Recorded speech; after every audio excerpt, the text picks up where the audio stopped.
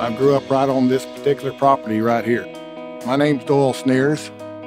I farmed for almost 38 years together with my identical twin brother, Daryl. Our main crop is cotton.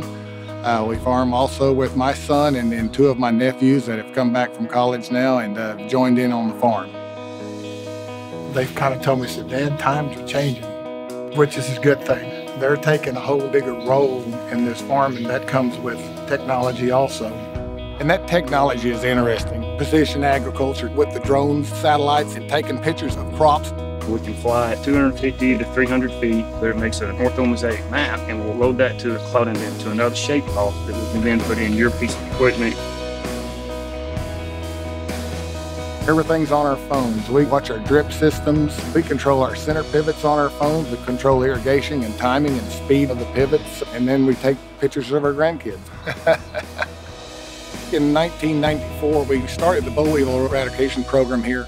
The boll weevil traps have a pheromone in them that attracts the weevil to the trap. So instead of killing it with a pesticide, we're actually killing it with a trap. We're big into conservation, leaving the land better than what you got it. Between the boll weevil eradication and technology and cotton, it's really made a world of difference on cotton crop. My oldest son is Brett Schniers, and Leighton Schniers is the younger one. Doyle's boy is Kevin, and then my son-in-law, Rance Roberts. A lot of people just have themselves to depend on. I've got a twin brother, and now my sons and nephews. When you make a decision by yourself, you're stuck with your decision. When we can talk it out between six of us, it's a whole lot easier maybe to get that decision right the first time.